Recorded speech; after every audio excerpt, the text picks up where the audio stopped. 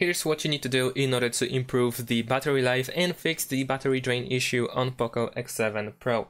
One of the easiest ways to do so is by going to the security app, as it provides some of the tools that allow you to optimize the battery usage. Over here we can go to the battery immediately in order to jump to the battery settings. And first of all, of course, remember that you can use battery saver in order to get more out of your battery. So try to use the battery saver from time to time, especially when you have not much battery left, in order to save the battery and have it for a little bit longer. And of course, remember to also go back to the balanced mode to not always be in the battery saver though. Now over here we can go to battery checkup, and here we have the suggestions what we can use in order to get rid of the drain issue. So first of all, we have some apps that can be closed that drain the battery. So of course we can choose what we agree to. So I'm gonna definitely agree to that. Then we can also disable the brightness that is now not automatic. So if it's automatic, then it helps with the battery. So we can decide if we want to or not. I'm gonna actually skip this step.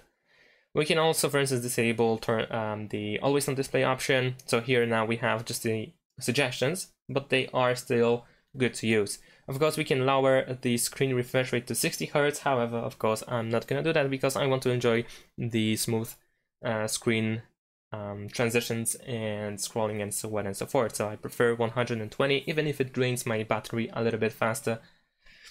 Then we can also clear memory 10 minutes after locking device, so I can enable this option as well. Turn off haptic feedback, don't wake screen. Yeah, sure. Lock device after 15 seconds of inactivity. That's also helpful, and we can also restrict 5G connectivity. And that's pretty much it. Here we also have some additional optimized options that we can use, like we can use the dark mode, we can disable the portable hotspot, and so on and so forth. And once you are done, you can press add a certain amount of minutes over here in order to start using those improvements. So instead of going from settings to settings and jumping here and there to disable stuff, we can just simply use this battery checkup option, which is really convenient. But we also have the, maybe not charging options, but battery protection.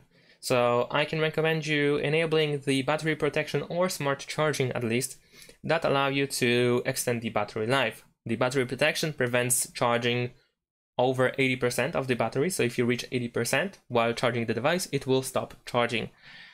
And the reason why this is the case, it is because the optimal battery percentage is between 20 and 80%. Of course, you can drop it to like 10 before you start charging, but ideally you want to start charging your device when you reach 20% of the battery, and you want to stop when it reaches 80%. We also have smart charging, which is pretty similar. However, this one learns the usage pattern. It creates a usage pattern based on how we use our device, how often we charge and when we charge, so that when we, for instance, charge our device at night, it theoretically should limit the charging as well to 80%. But during the day, when we charge our device, it should just charge it normally to 100%. So this is also a pretty cool tool. So instead of limiting yourself to 80% all the time, you can try the smart charging option instead. And we also have additional features like the 5G battery saver, which can also be enabled if you live in an area where it is cold. Then you can also enable the cold endurance mode.